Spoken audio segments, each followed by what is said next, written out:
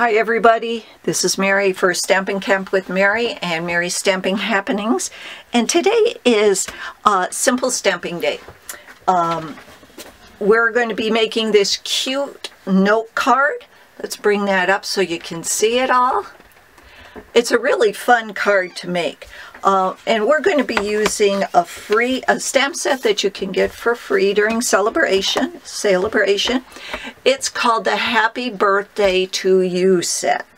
What else we're going to be using is we're going to be using Memento black ink, and we're going to be using the Subtles collection of Stampin' Right markers, and we are going to be using Whisper White note card. I just want to tell you something, that this celebration set is available to you when you have a $50 order. This is a level 1 set, so you can order this for free with your order.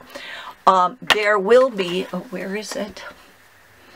There is, you can buy, in February, you can buy a coordinating product that will cut, and I know I have it here because I bought it.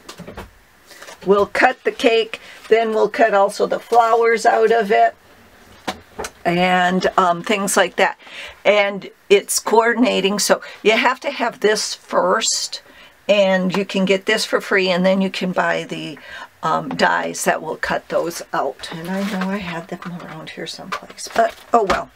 Anyhow, so we're going to be using that, and why I'm telling you that is because I was going to use those, and I was going to step this card up, and I was going to cut these out and put them on separately, so it'll get a 3D item, just a little advanced stamping.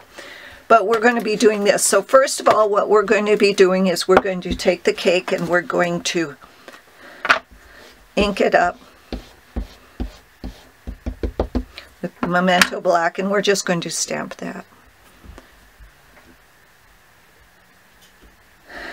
Okay, let's clean that off. Oops.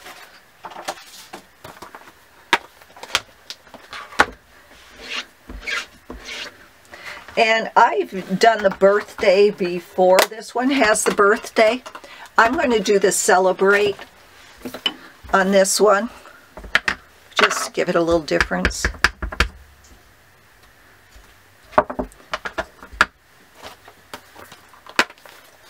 And clean this off. And then I'm just going to take, let's do the Highland Heather with the, you can do any colors you really want if you want brights or whatever. I'm just using the Highland Heather for the flowers.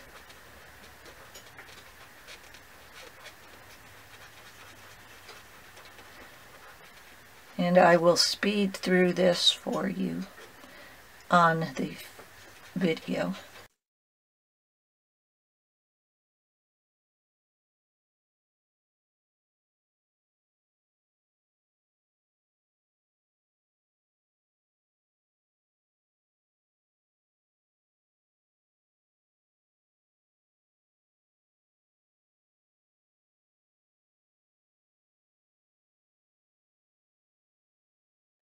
You guys like the Great British Baking Show? I love the Great British Baking Show.